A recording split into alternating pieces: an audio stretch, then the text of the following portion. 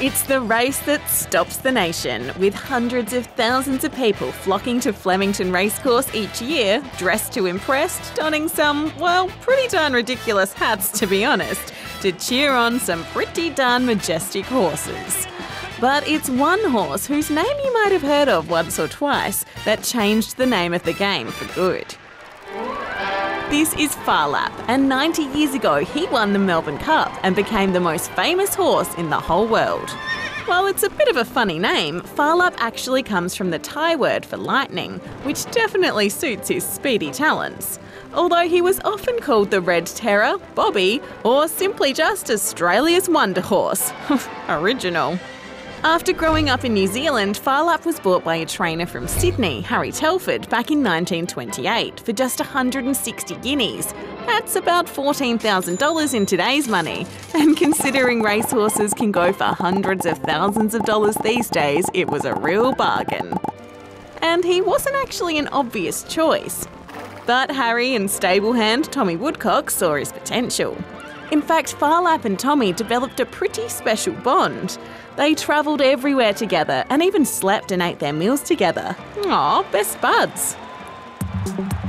While Phar Lap lost his first few races, it wasn't long before he started to rack up the wins. Over his career, he won. Are you ready for this? The Rosehill Guineas, the AJC Derby, the VRC Derby, the SAJC Kings Cup, the Chelmsford Stakes, the Kings Plate, the Melbourne Stakes, the Spring Stakes, and well, the list goes on and on. In fact, he won 37 of his 51 races. But it was his Melbourne Cup win in 1930 that made his popularity skyrocket. Phar Lap smashed the competition and won by 3 full lengths. He's a great horse. In fact, he's the best horse Australia's ever seen, and I doubt if ever they'll see his equal. Phar Lap almost instantaneously became an Aussie icon in a time when things weren't so great for the average person. You see, at the time, people all over the world were battling through something called the Great Depression. It was an economic crisis that started after the US stock market crashed in 1929, and it meant a lot of people lost their jobs and were doing it tough.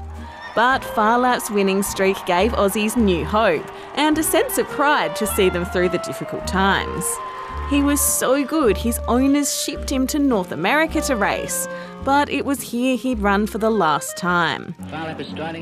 In 1932, about a month after winning the Agua Caliente handicap in record time, which was the highest ever paying race in the continent by the way, Phar Lap mysteriously died. Many suspected he'd been poisoned, perhaps by gangsters or rival horse owners, or perhaps by accident. And his death sent shockwaves across the world, and people were really upset and angry. But it was what they discovered after his death that scientists say could have been the key to his success. And maybe look away for this bit if you're squeamish. You see, Phar Lap's heart weighed in at 6.35 kilos.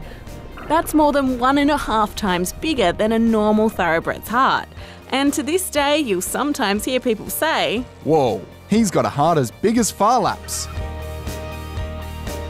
So people all over the world will never forget the wonder from down under.